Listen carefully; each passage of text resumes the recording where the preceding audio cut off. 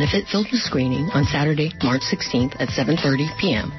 This rare collection of powerful documentaries showcases the artistic contributions and legacies of renowned queer women of color musicians like Abacha, Carolyn Brandy, Afia Walking Tree, Amber Field, and Cuban hip-hop trio Las Crudas. A Q&A panel with the musicians and Quackmap filmmakers, Samaya Martinez, Avasquela Valles, Sean Neely, Amber Field, Alejandro Cruz will follow the screening held at the Brava Theater Center, 2781 24th Street, San Francisco. Admission is sliding scale 15 to 50. This is a benefit for Quackmap. The event is wheelchair accessible. For more information, call 415-752-0868.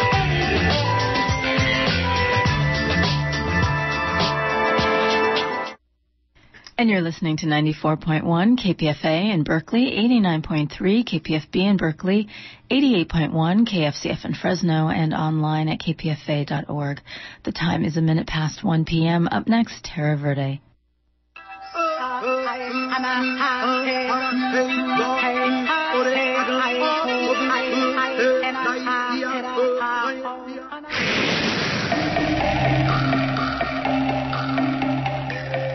From the Amazon basin, from the magnificent redwoods of California to the icy majesty of the Arctic, life on Earth faces an unprecedented threat from careless development. Join Terra Verde over lunch today to find out about the unfolding future of the planet. Hello, I'm Michelle Chan, and you're tuned to KPFA, KPFB in Berkeley, or KFCF in Fresno. Welcome to Terra Verde, a weekly environmental radio show. Well, in honor of International Women's Day, we today will be talking with two women based right here in the Bay Area who are deeply involved in helping women around the globe, including some of the poorest countries in the world, find solutions to the problems they face every day, from fetching water to feeding their families, all while building their own security and their own power. With us, we have Gemma Boulos, who's the director of the Global Women's Water Initiative and the recipient of numerous awards. And we also have Margaret Youngs, project coordinator for Sub-Saharan Africa at the Global Fund for Women. Welcome to the show, Gemma and Margaret. Thank you. Thank you so much for having us. Well, let's start with you, Gemma. You actually started the Global Women's Water Initiative, but before that, you really got involved in the water sector through a previous organization you started called A Single Drop, which worked in the Philippines. Tell us a little bit about that. Sure. Prior to co-founding Global Women's Water Initiative with Melinda Kramer at Women's Earth Alliance and Jan Hartso at Crabgrass, A Single Drop was partnered with these two organizations, and the work that we did in the Philippines was creating community-based water service organizations that actually could provide their own water and sanitation services and generate income through it. What was exciting was to see communities come together, identify their own needs, be able to design their own systems, be able to implement them as well as manage them, and find ways to maintain it through income and tariffs.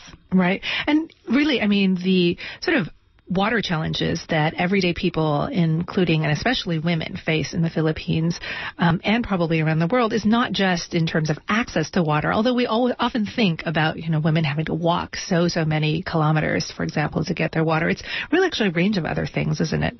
Absolutely. I mean, water affects our health. It affects our livelihoods. It affects education. It affects nearly everything that provides opportunity for us to excel and to thrive. In terms of how water affects health, if you have contaminated water or bad hygiene or don't have access to sanitation, you're at high risk of disease. In fact, one of the highest causes of disease is water-related. And in fact, over half the hospital beds on any given day in the world are occupied by people with water-related disease.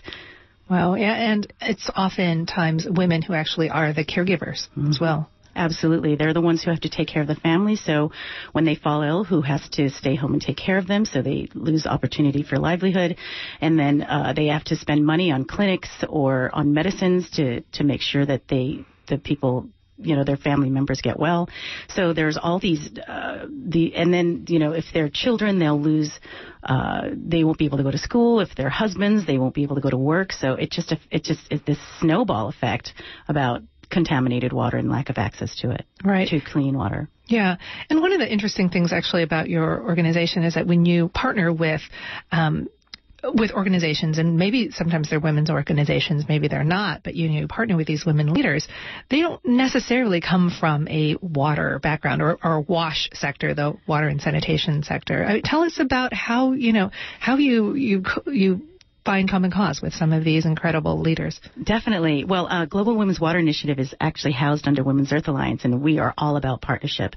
And what we're looking at when we partner with these women, oftentimes these organizations that come to us, many of them actually through Global Fund for Women, are organizations that have other organizational mission statements or organizational goals.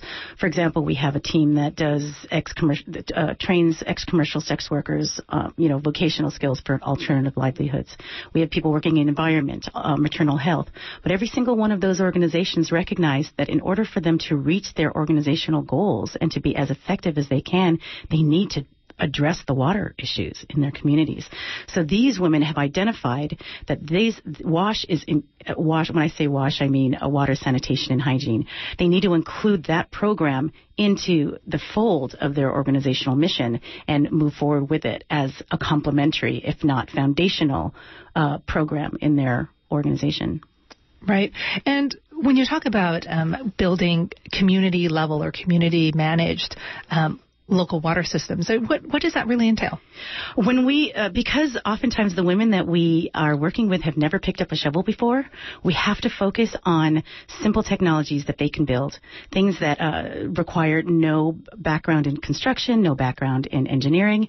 And so the technologies that we teach them aren't necessarily community-based. They're not community-serving. They're actually more around self-supply.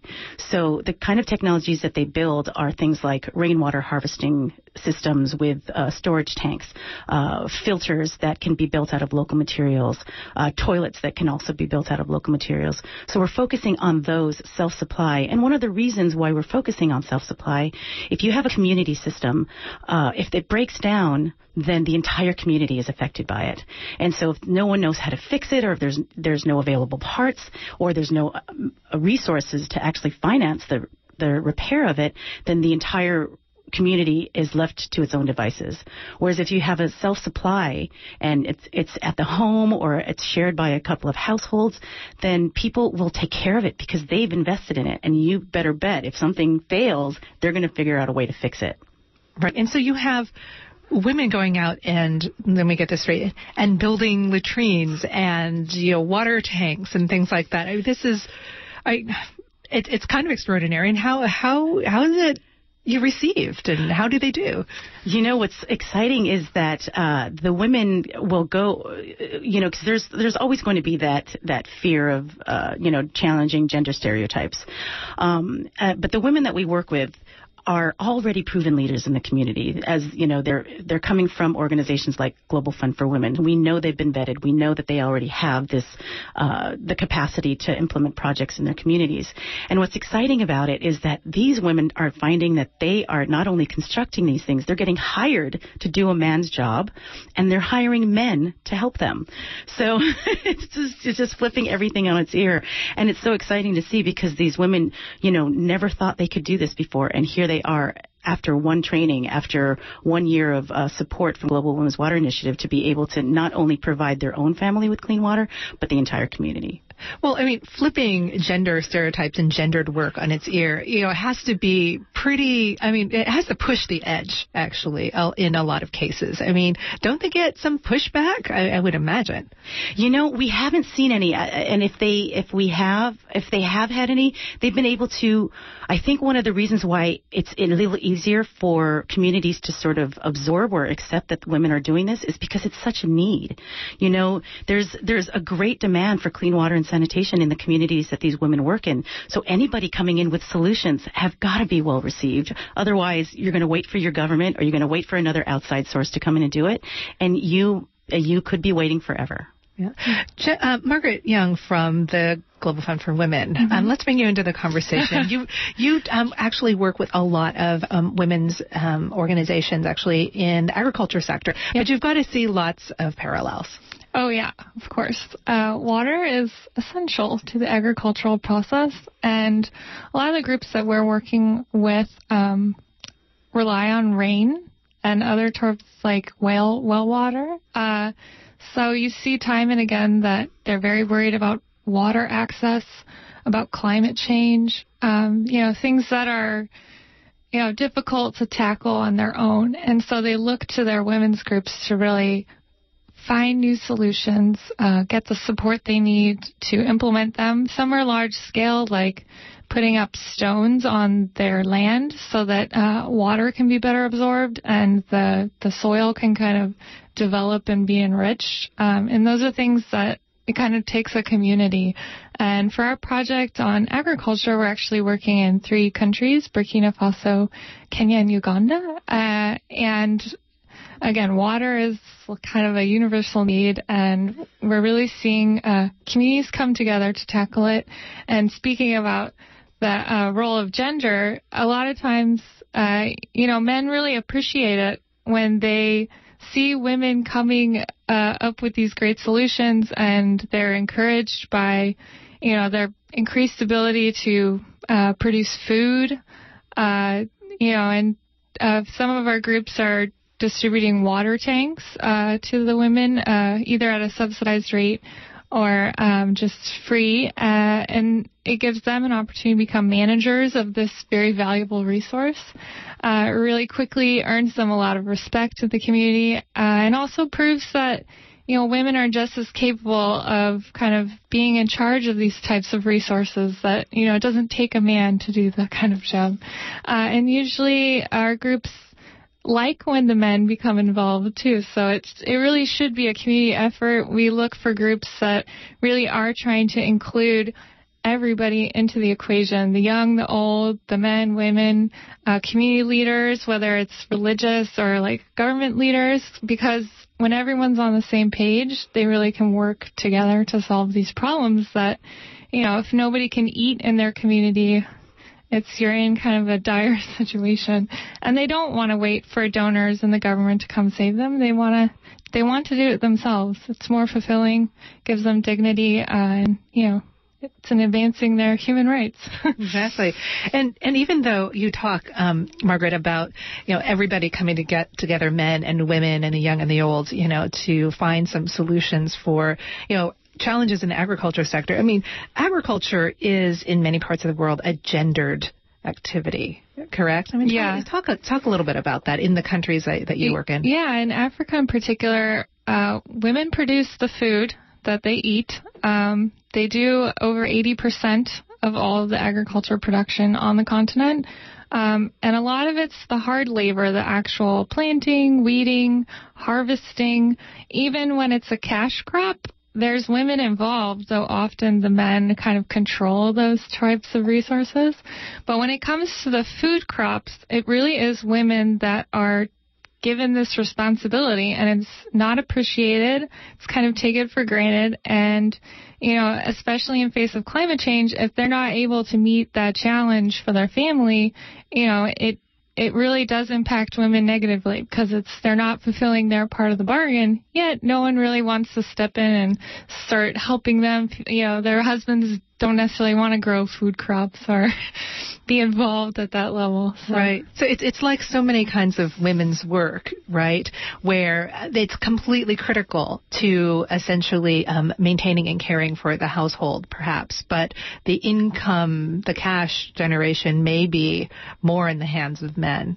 Yeah, so we see a lot of our groups are working, again, on women's rights issues, but some of it is very simply, how do you talk to your husband and, make more decisions in the household? Like, what's going to give you the confidence to go to them and say, I earned this from the sale of my goods, and I want to use it to send, our daughter to school, or, I'd like to have more land to grow more or grow something different. So, it takes something like a group structure to sometimes give women that confidence that they can take that first step, and then the next, and then the next, and it spills over, because eventually, we see a lot of women leaders, and they want to participate community level or run for government, the sky's the limit once, they kind of awaken to their own power.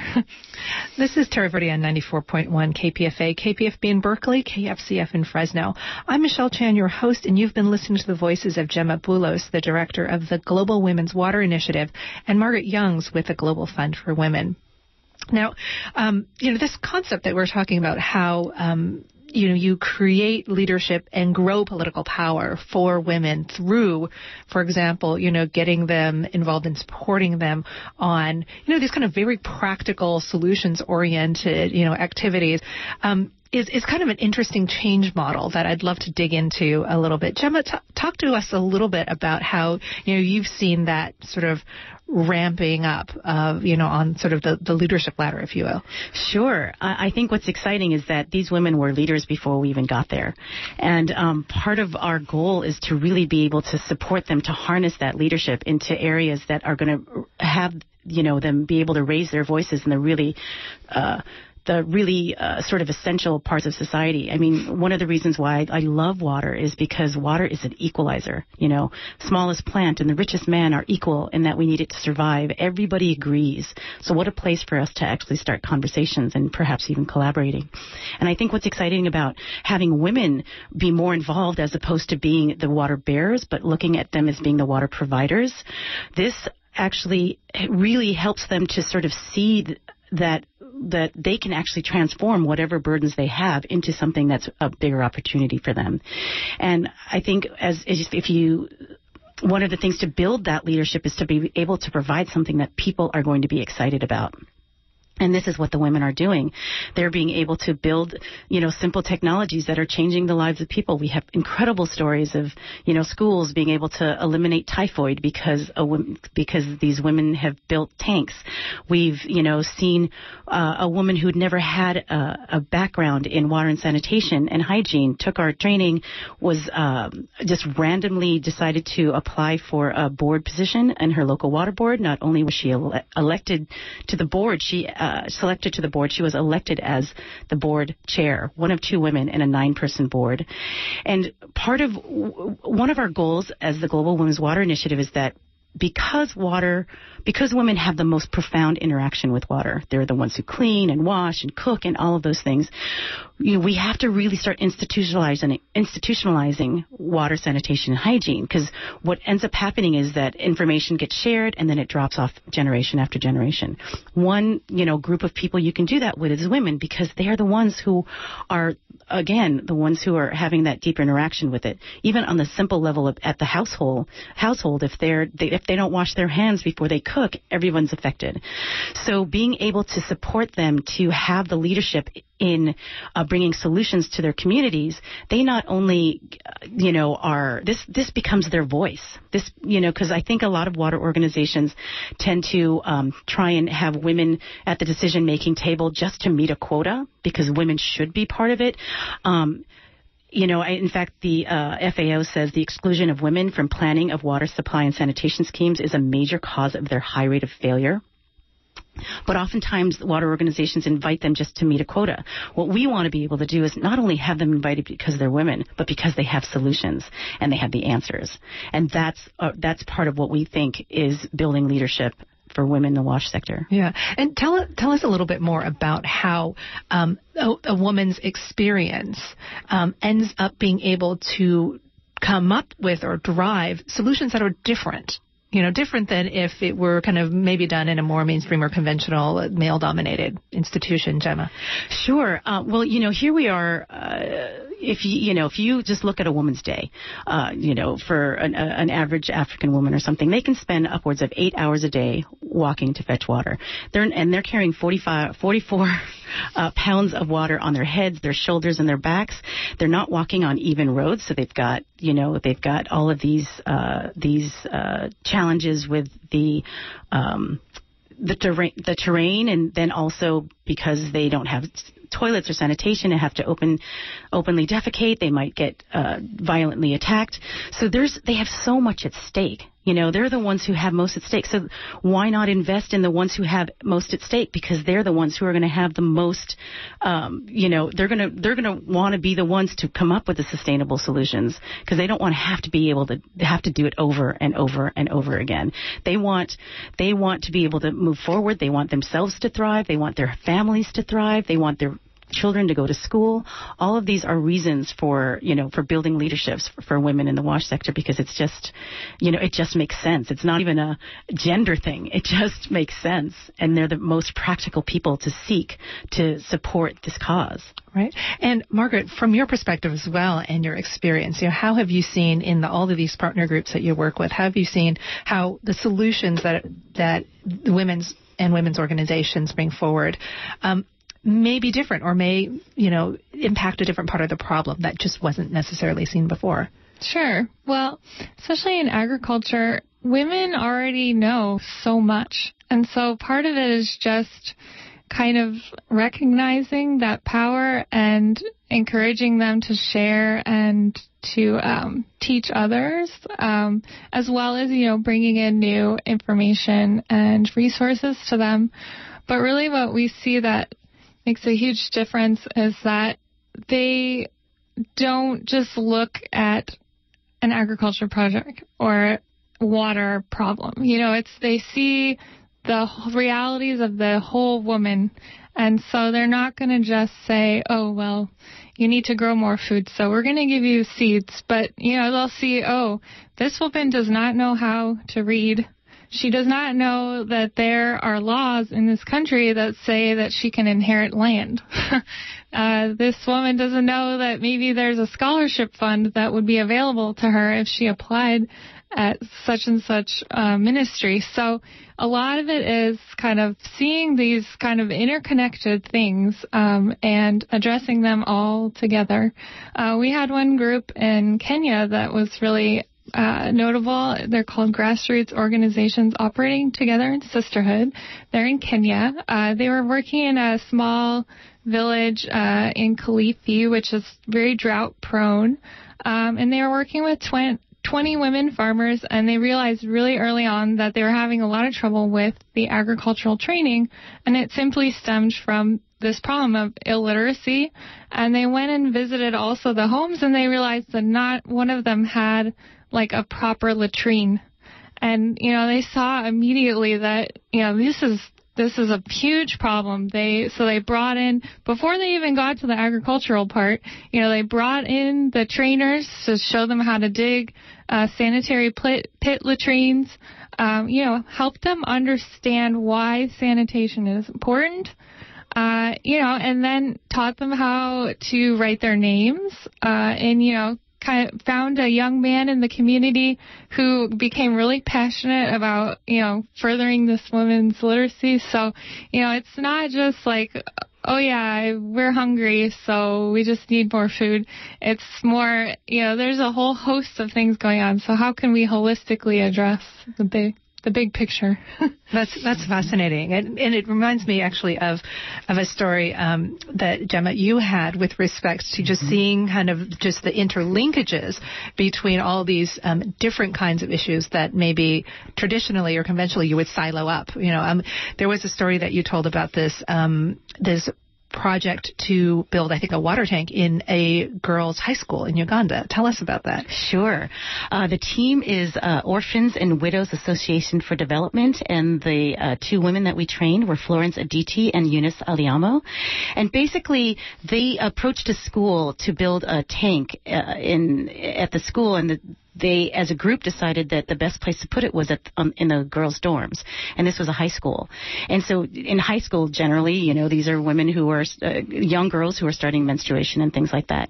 So before the tank was installed, the nurse had reported that the girls had to leave school 2 or 3 hours to fetch water.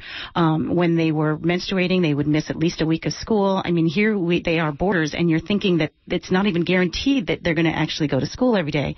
So when they actually built the tank, some of the things that happened, the girls started to be more alert in school because they're actually fed because their boarders, when they didn't have water, they couldn't cook the food or be late, so they were not focused in class.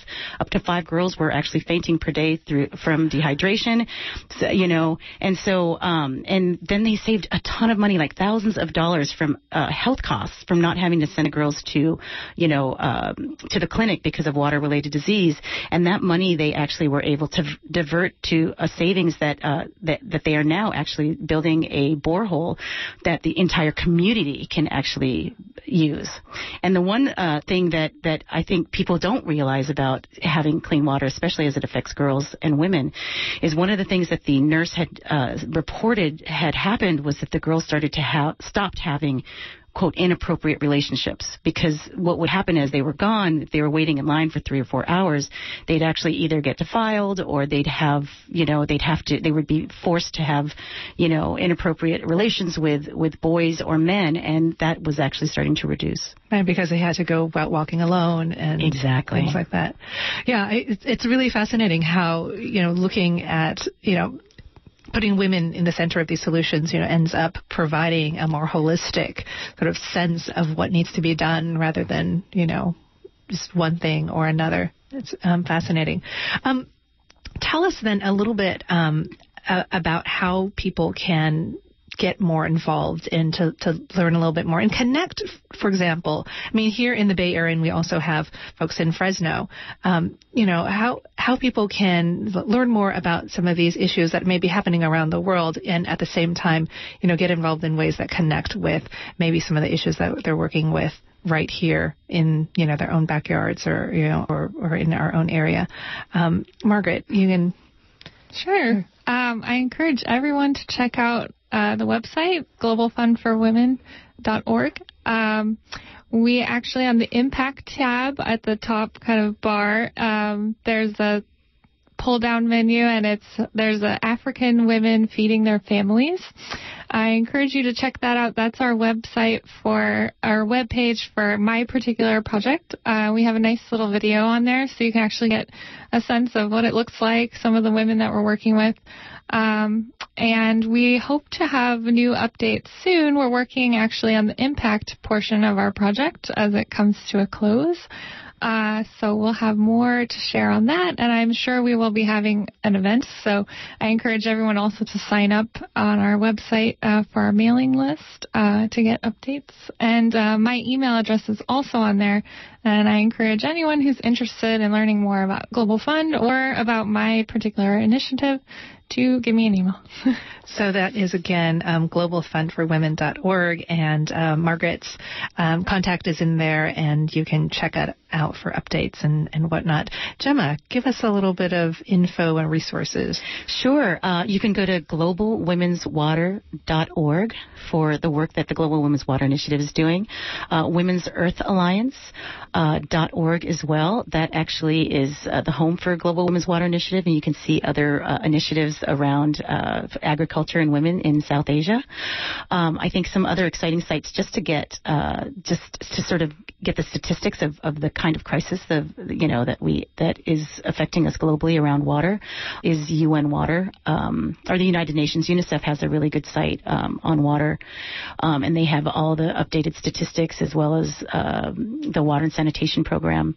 I think it's .org. So there's a lot of really, really great resources out there, and I think what you'll find is that water pretty much affects almost every sector. And I think there's a Chinese proverb that says the wise man solves the problem of water first. Or the wise woman. The wise woman, exactly, exactly. Again, that was a typo. That's globalwomenswater.org, women'searthalliance.org, and unwater.org. Thank you so much, Gemma and Margaret, for joining us, and to Erica Bridgman, our engineer. You can listen to archives of this show and others on kpfa.org, and we hope that you join us next week. For now, have a great weekend.